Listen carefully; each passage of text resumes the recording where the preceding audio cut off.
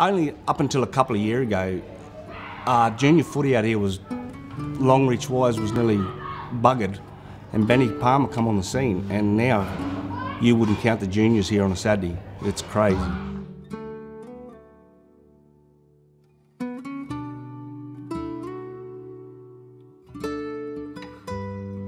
Ben is the president of the Junior Rugby League at Longreach. He's also a junior delegate for the Central West Rugby League. It starts on a Tuesday, and he doesn't stop besides running his own business. So he probably does more hours for Longreach Junior Rugby League than he does for his own work. He'll train 2 days a week with the under-13s, so Tuesdays and Thursdays, continually fielding phone calls and emails and questions from not only our club but other clubs. He coaches out here, he organises trips for the kids for different carnivals. He organises all our buses, kids in Longreach, Winton, here. Down to Charvel, up to North Queensland and all those sort of places. And he's really good to work. He's he's dedicated. I came here from further west, and I'd already heard good things about him. The amount of children who've joined up with the club now has increased a lot, so it's just gone from strength to strength, and I think Ben's driven that really well. And yeah, you wouldn't even put an hourly sort of weekly figure on it. It's just consistent. This Central West team, it's amazing what they do. Like, they worked out that for this season they're going to travel about 13,000 kilometres, just to play footy in this one competition.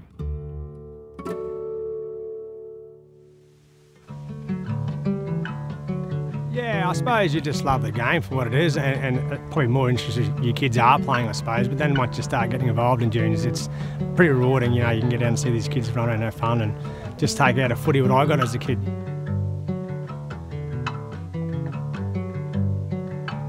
You're organising cluster days, so games, players to make teams to make the clusters.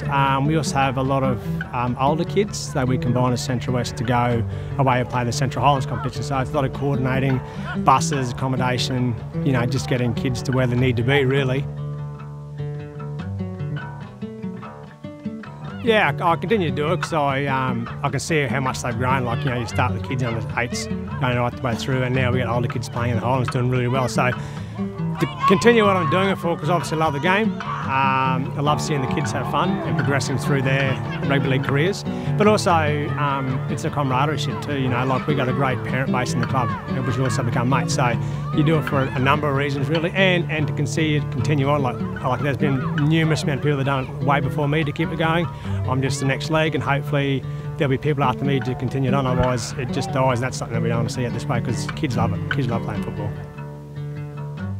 Yeah, just seeing the kids grow, really, seeing the enjoyment they do get out of playing rugby, how excited they get. You're showing something at training, and they go out and do it in the game without even knowing it, and they come up after the game and tell you that they've done it. So, the fact that they're building skill level, social skills, just gets them out of the house, mixing with people. For myself too, going away to different areas, I meet different people and different coaches and hear their stories, and become friends that way. So as well as playing rugby league, the social side to me is just as important. And you're also teaching the younger generation, how to play football, how to respect themselves and what around them. And so Rugby league in Central Queensland is a hell of a lot better place out here for the likes of Ben being involved. He's just done really what he does.